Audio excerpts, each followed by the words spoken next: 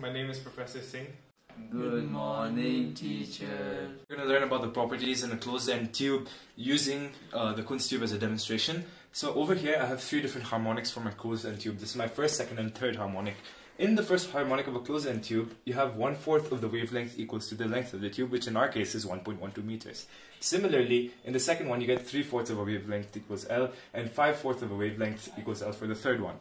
If you can see, if you put these values of L for lambda in the F equals V over lambda formula derived from the V equals frequency lambda formula, you will get V by 4L, 3B by 4L, and 5V by 4L to these corresponding harmonics. If you notice a certain pattern over here is that the first harmonic, the second harmonic is just 3 times the first harmonic, and the third harmonic is only 5 times the first harmonic.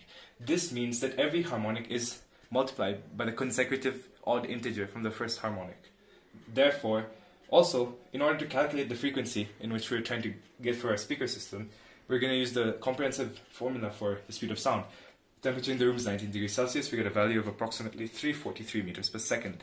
Put this into these equations and we get 77 Hertz for the first harmonic, 231 Hertz for the second harmonic, and 385 Hertz for the third harmonic. Meaning that in the first harmonic we want to see a node and an antinode at 77 Hertz, and 2 nodes and 2 antinodes for 231 Hertz, which is the second harmonic, and then 1, 2, 3 nodes and 3 antinodes for our third harmonic at 385 Hertz. Now let us quickly go and show a demonstration of the Kundtz Tube. Over here is my frequency generator connected to this power amplifier, which increases the amplitude of the speaker. The speaker then protrudes noise throughout this entire tube.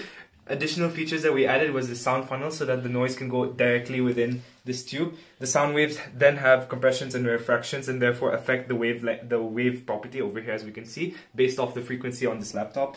And then we also have additional features such as the metal brace, which helps keep the styrofoam balls from within going this speaker, so it keeps it inside. And then we have also kept this entire system leveled by adding this block of wood and then this glue stick over here, so that the error of gravity doesn't affect our results. So if you were paying attention, what is the inquiry aspect to our investigation? Sir, I believe we're meant to find out how changing the frequency would change the way the styrofoam balls go up and down, and how the waves sort of affect them. Could we also try out my trumpet since it produces sound as well? Of course, Victor. We'll try that soon. Play this frequency for 77 Hertz. Mark, could you please show me where the antinodes and the nodes are? As this is the fundamental frequency, the antinode would be here, and the node should be here where there's no movement. Harmonic 231 Hertz. Victor, can you please describe to me what you're seeing?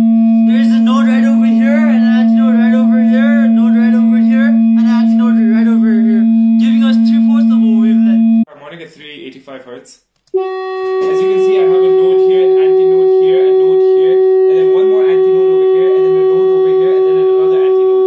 This forms one complete wavelength, and then this forms a fourth of a wavelength, giving us 5/4 of a wavelength. Try a different frequency generator using Rigby's trumpet and see how that affects the Kundtz Tube. Rigby, please play the second harmonic.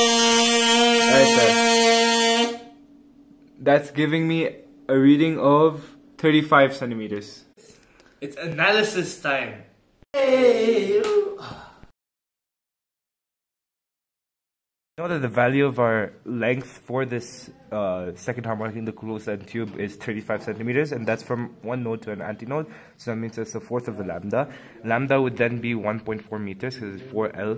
If we put this into the F equals V over lambda expression, we get value for V equals 3234 meters per second for a speed of sound using the trumpet in the Kundtz Tube.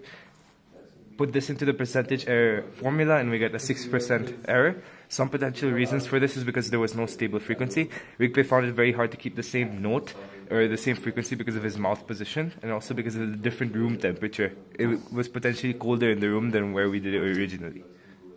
So what was some of the main problems that we encountered with during this experiment? Fundamental frequency, we had problems as the temperature in different places were different. For example, the heater, which arises the temperature increasing the velocity, which makes it harder to find the fundamental frequency. And also another complication we had was that the material used to block the styrofoam balls in was non-robust, and so they were through aluminium foil, and so we had to use a metal brace to keep the styrofoam balls in more securely. And the styrofoam balls also had electrostatic energy inside them, which caused them to stick to the walls of the tube, which we removed properly by running our hands on the walls of the tube. Our original speaker was damaged, so we had to move on to another alternative, which was a trumpet. And after that, we bought another speaker, and we used that for creating the frequencies. And another problem that we encountered was that the ending node of the fundamentalist frequency is at the beginning of where the source of the sound, which we had a non-transparent material, making it difficult to sort of see the antinode of the fundamental frequency. Class, what future recommendations do you have for this experiment? We recommend using non-electrostatic materials inside the tube, as it would make it easier to view the wave properties that we're measuring, as the tube materials would not stick to the walls of the tube. We also recommend increasing the diameter without sacrificing the length of the tube. This to increase the visibility of the antinodes formed during the frequency generation.